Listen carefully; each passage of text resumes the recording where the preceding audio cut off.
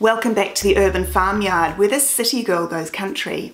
In today's video, I'm talking about what happens when you lose a pet and what I do to help ease the grief that comes with a little pet dying. Let's go take a look.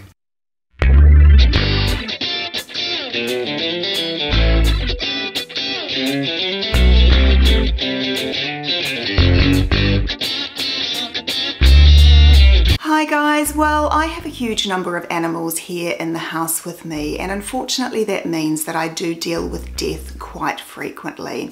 Unfortunately, animals really are going to break your heart at some point in time. Their lifespan is a lot shorter than ours, so at some point in time you are going to lose a little one and you are going to go through the grieving process of having to say goodbye. I've been through this process numerous times with cats in particular, and I've found that over time the way I say goodbye has evolved and it really has helped to soften the blow. When my first cat died, it happened really suddenly. She was hit by a car on the road and she was killed instantly. I knew that I wanted to have her cremated so that I could keep her ashes with me, but what I didn't realise is that I didn't actually need to deliver her into the crematorium straight away. In this instance, Ruby did go off to be cremated pretty much straight away. It meant that I had maybe an hour with her before I popped her in the car and took her out there. And to be honest, an hour with her wasn't long enough. And it took me a long time to get used to the fact that she was no longer with me.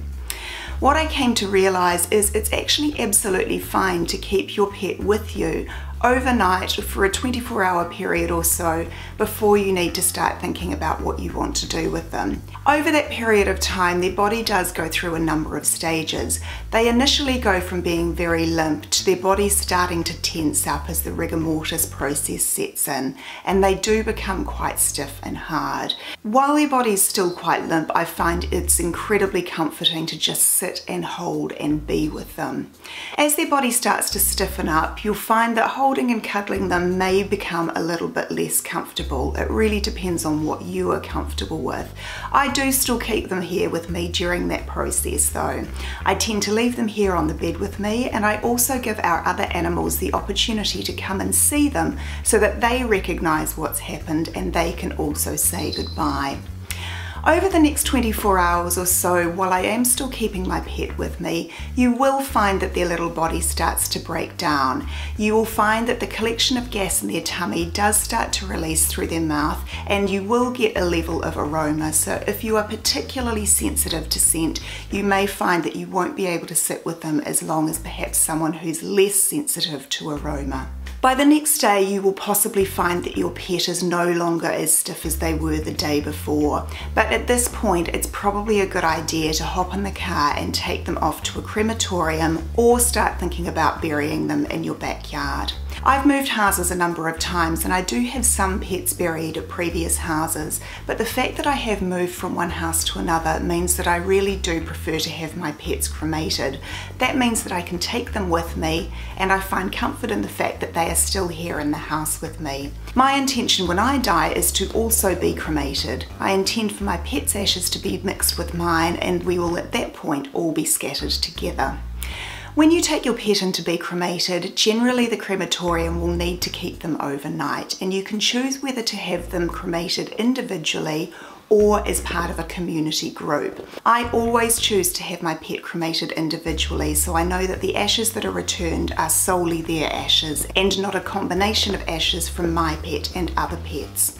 In general, the crematorium will need to keep your pet overnight. The cremation process takes a little bit of time, and the crematorium needs time to allow your pet's ashes to cool, allow time to pop them in a little box, and allow time to produce the certificate which verifies that the ashes that they have returned to you are those of your pet. The little urns that I prefer to have my little guys popped into are these beautiful little wooden boxes. Most crematoriums carry something similar to this, and so I have a little matching set that belongs to each of the cats that has passed away. In terms of identifying each box, I do one of two things. Most crematoriums will produce a beautiful engraved plaque which will sit on the top of the box, and that's what's happened with Jasper here.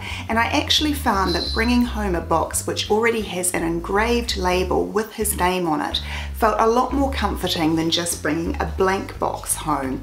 It gave them a little identity immediately, and somehow that just made me feel a little bit better about the grieving process. In other cases, what I do is I take my pet's name tag from their collar and I place that on the top of the box instead of the engraved plaque. This is a really lovely way of remembering them through the last collar that they wore before they passed away. Now, I find as soon as their ashes come home, I immediately feel a lot more comfortable.